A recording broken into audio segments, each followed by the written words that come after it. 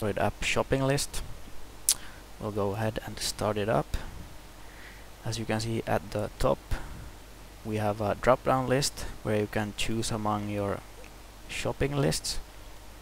I've already created 2 lists, and you can edit, remove, add these lists by long pressing the drop-down list.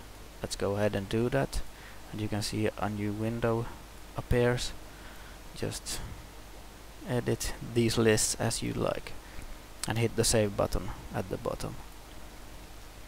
Now on to the items themselves. I've added a couple of items to my groceries list here, and as I go to the shopping mall, I'll just uncheck these as I add them to my cart.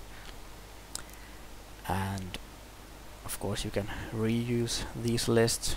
Maybe you pretty much do the same shopping every Friday or something. And down here at the add button, it's exactly what it says. You add new shopping items. What do we add? Let's say we'll add some potatoes, and there we go. Okay, we already had potatoes. That's fine. Now we can go and edit this item once again by long clicking the item itself. You can edit it.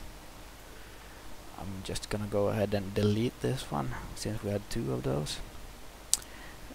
And here at the bottom we also have a clear button, which gives you the following options. Either you can remove all the checked items, you can just delete the entire list, or just maybe uncheck all these checkboxes. I'm gonna go ahead and uncheck them all.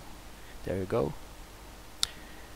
And not very much else to it. You just choose among the lists here. Here I have a hardware list, and the app is just built as simple and clean as possible.